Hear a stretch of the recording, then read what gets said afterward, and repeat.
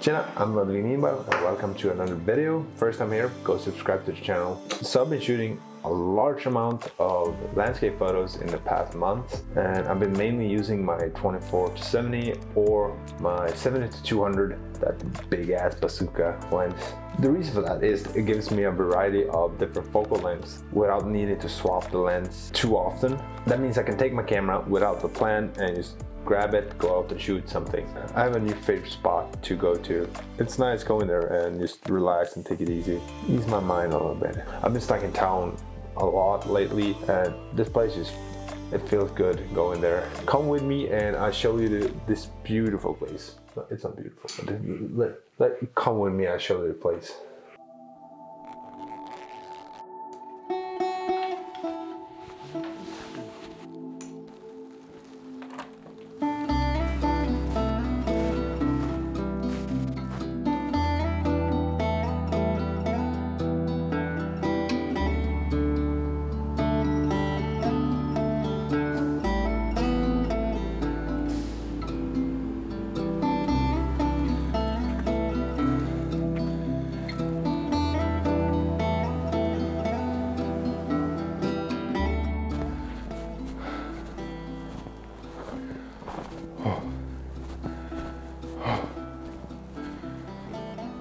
Oh.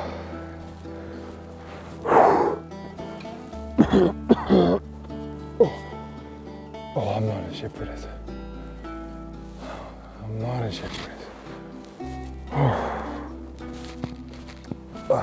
I made it up. It was a little bit heavier to get up here. Way colder than I expected outside. Oh, it feels like I'm way up on a high mountain, but I'm not. The city is built around a mountain that there's a hiking path around, like you can walk around. It takes like 3 hours. It's been snowing, so there's a lot of snow on the path. Try that out. I'm gonna see if I can make my way up a little bit higher. Let's talk about the prime lens. I have three if you count the one that's on the camera right now. It's pretty much stuck on my GH5. I use it for like the vlogging part and B-roll, so it's not a very expensive lens. It's a prime lens. It's a 19mm lens. I think that's equal like 30 maybe. The other two lenses I have is a 30mm lens and a 56mm lens. Both great lenses. I've been using them mainly for portrait and product photography. I haven't been using the prime lenses as much because 24-70, as I said, it gives me the opportunity to have different focal length, everything between 24-70 obviously. So the 24-70 is a lot better when it comes to run and gun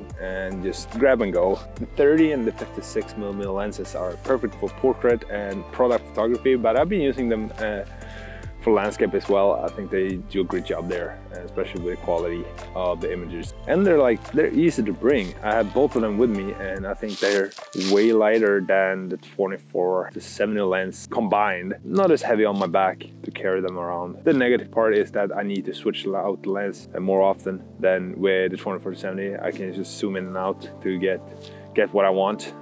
So let's head up a little bit higher.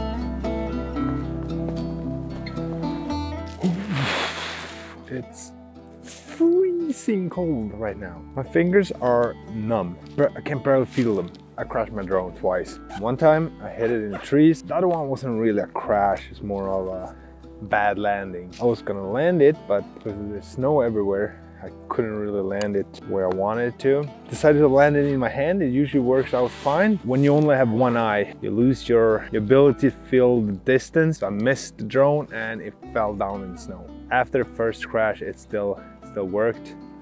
I'm not sure about the other one. So I have the 30 lens on right now. It's way too cold and I want to get back inside. Way too cold for this. Let's head back home. I underestimated the weather. I want to get back into the comfort of my own studio. So let's head back home and let's head inside before I'm freezing to death. Let's do a cool transition here. It's a little bit warmer inside and it's not as windy. I crashed my drone twice on that little hike I did. The drone was fine, but it dropped down in the snow. I don't know. I'm trying to dry it up. If you're starting off with photography, run and gun is an awesome way to learn the basic and to get the knowledge of how to frame the photo. You can't really rely on retakes. You only get one chance to like snap that perfect photo. So street photography is a great example of run and gun. If you're outside on the street and want to take some photos of like a person or a vehicle, it's a matter of timing to get it right.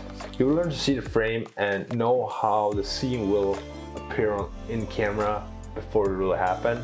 For me, that's something that helped me a lot to develop, and I think that's where you have to start. So get a camera with a kit lens and go out and shoot some photos. Thank you so much for watching. I hope you liked the video. Leave a thumbs up. Don't forget to subscribe to the channel. So I'll see you in the next one. Ha det.